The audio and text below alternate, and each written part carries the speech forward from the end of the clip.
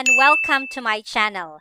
This is Teacher Kristine, and for today's video guys, I will teach you how to share your Zoom ID to your friend and invite him for a Zoom conference. We will also learn today how to join a Zoom meeting by clicking on the Zoom meeting invitation. So, tune in and finish this video. Okay, so let's start by clicking on the Zoom icon. Okay, so we have here, under Home, we have New Meeting, Join, Schedule, and Share Screen. We also have Chat, and we have here Meetings. So we will focus our attention to Meetings since we will be using our Personal Meeting ID or PMI. So every owner of Zoom has his or her own Personal Meeting ID. So if you want to invite someone for a Zoom conference, so all you need to do is to copy the invitation. Now prior to this, let's try to see what's in the Show Meeting invitation. So you can see here my screen name, Kristine, inviting you to scheduled Zoom meeting.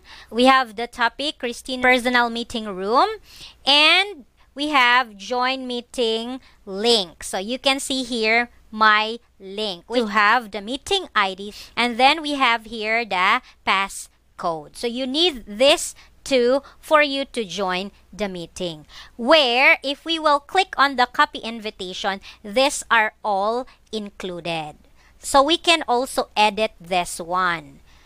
Okay, so you can change the personal ID. Okay, and then we have here, you can also change the passcode, and you can customize this one, video host off, participant on off, then advanced option. So you can just use this one if you want to have changes in your meeting. So we have here, allow participants to join anytime, or you want to mute participants upon entry. Okay, you want to have a control of those participants upon entry. Okay, then automatically record meeting on the local computer.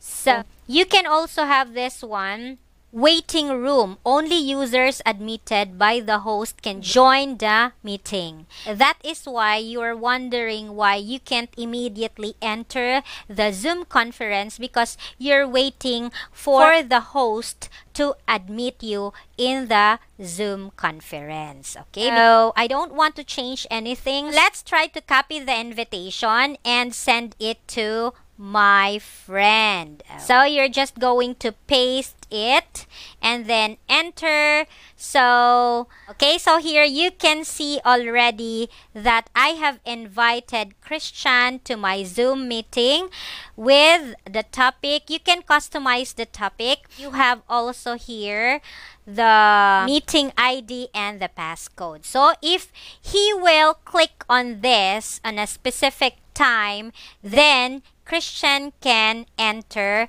the Zoom meeting. Okay guys, so we're done already sharing our Zoom ID so we can invite someone for a Zoom conference. And now we will try to enter or join a Zoom meeting.